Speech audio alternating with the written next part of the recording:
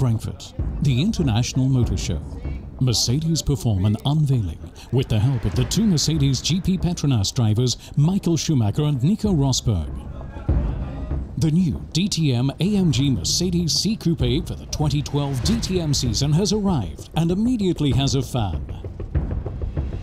Oh, it looks fantastic. You can see it's spectacular, and the DTM is going to be a fantastic racing series next year with BMW joining, Audi, Mercedes.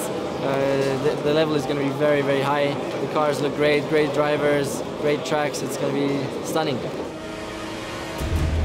The first few meters in the new coupe, the car becomes the successor to the AMG Mercedes C-Class, which with 84 wins in 156 races is the most successful vehicle in the 27-year history of the DTM. Compared to the 2011 car, it's a bit lower, a bit wider, and has other new features as well.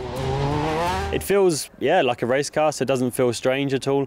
The biggest differences we have on this car, we have now a paddle shift on the gearbox rather than a stick shift, a gear stick. So that's the biggest difference when you're driving it. And the car feels different inside because we've got this new carbon chassis and the new shape of the car. You actually feel like you've got a bit of a different environment, around you. But it still feels like a DTM car, and I can't wait to get it onto a track. Since the company's first DTM Works entry in 1988, Mercedes-Benz has run 3 different vehicles in the championship. The new generation is called Coupe.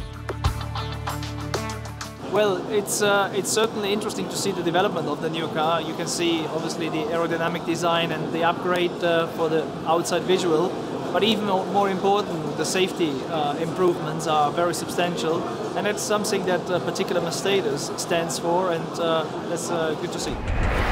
Development, design and construction of the C-Coupe began in June 2010. Now the unveiling, and next season this car will be proving itself on the track. The DTM season 2012 has long since begun.